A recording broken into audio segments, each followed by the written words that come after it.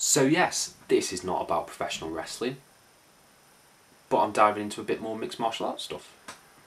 How about that?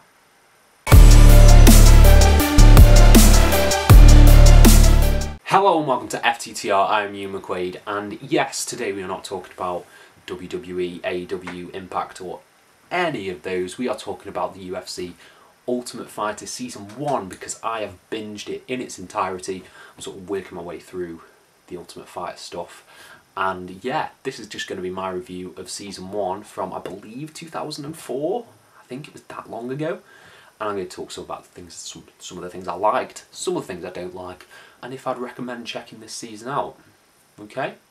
Let's get into it.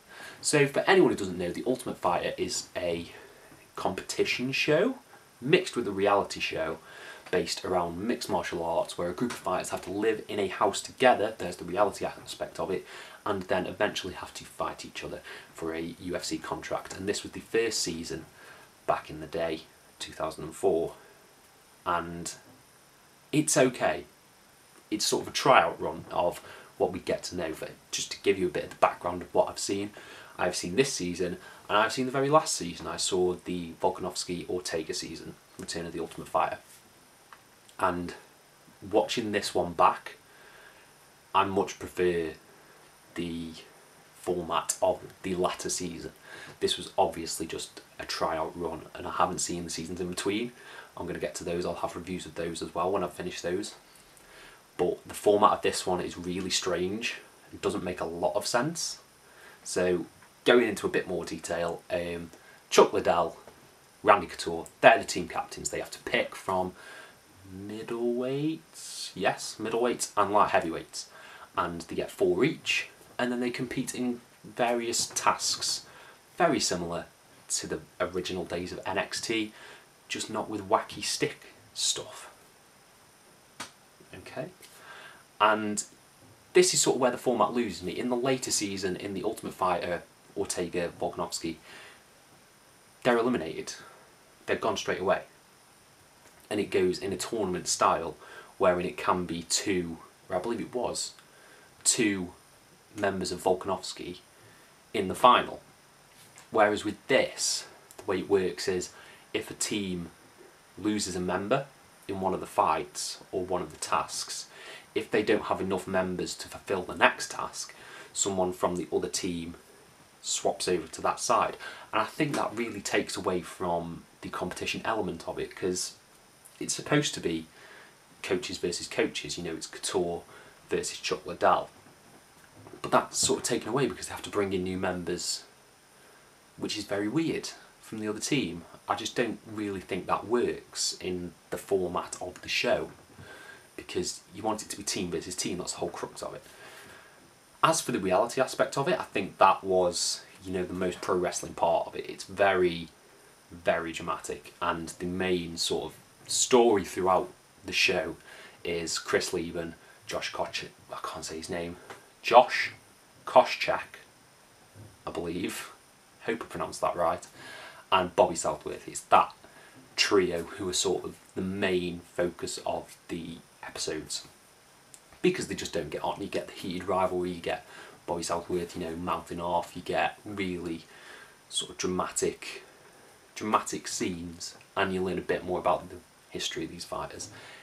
I don't know whether it was all done for camera, I'm not sure, but that's the main crux of it, and I found that enjoyable in sort of like a voyeuristic way, in that, yeah, some of these are awful people, and it's not really held up in terms of the language, which is another thing about this season, is, oh man, it's problematic in this day and age, the use of some of the language, some of the slurs.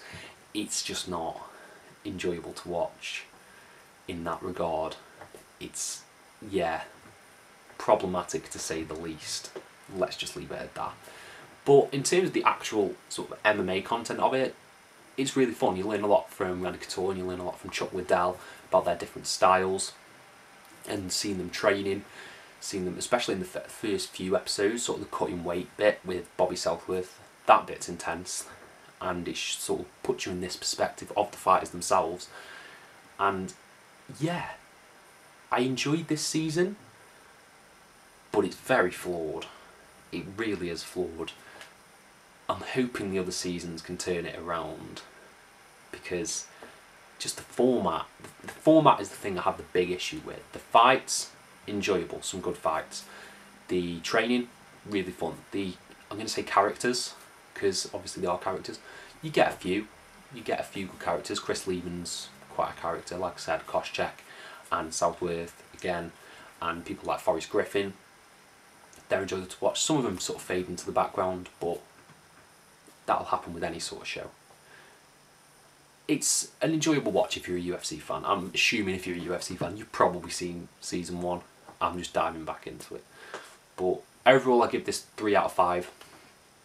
I enjoyed it, but I can't not see the issues with this show, particularly season 1.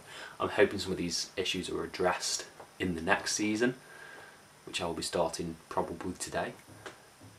But even still, I can't overlook some of the flaws in this show. And it's very goofy. It's really goofy. Some of the music is so early 2000s that I'm just like, this is like Power Rangers levels of stuff. This is like 90s Power Rangers. Sort of like, just the way it's filmed and everything. I'm like, this is so weird. It's such a weird setup for a reality show. But if this leads to great seasons down the line, because I really, really enjoyed Volkanovski Ortega, The Return of the Ultimate Fighter. I really love that season. This season is just the groundwork. So hopefully things get better. So that is my review of The Ultimate Fighter Season 1, Liddell versus Couture. Thank you all ever so much for your support. If you want to see more mixed martial arts content on the channel, let me know down in the comments, and I will try and reply to every single one of them. Thank you all ever so much for your support, and have a nice day.